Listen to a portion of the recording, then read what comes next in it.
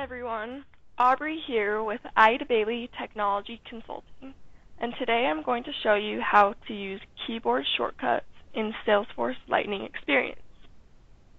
First of all, if you press Ctrl /, it'll bring up a window that shows you all of the keyboard shortcut options that you have.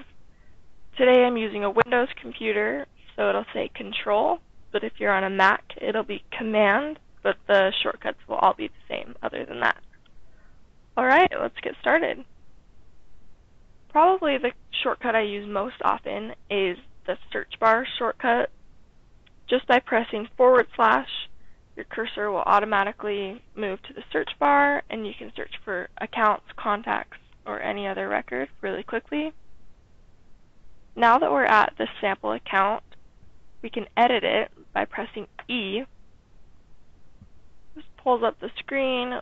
We can update any information we need to. And instead of moving our mouse to click save, we can also use Ctrl S.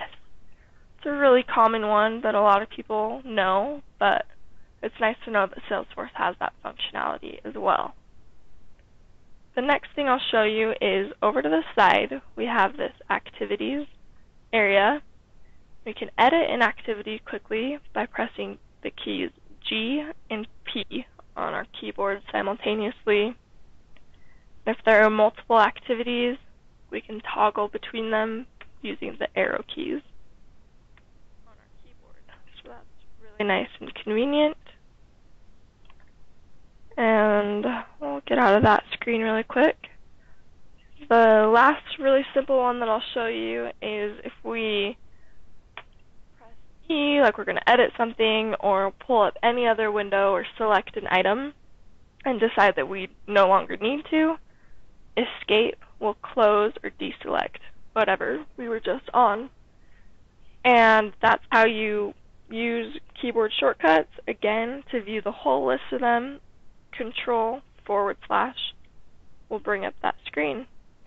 As always, if you have any questions, our team is here to help. Click the link below to get in touch. Thanks.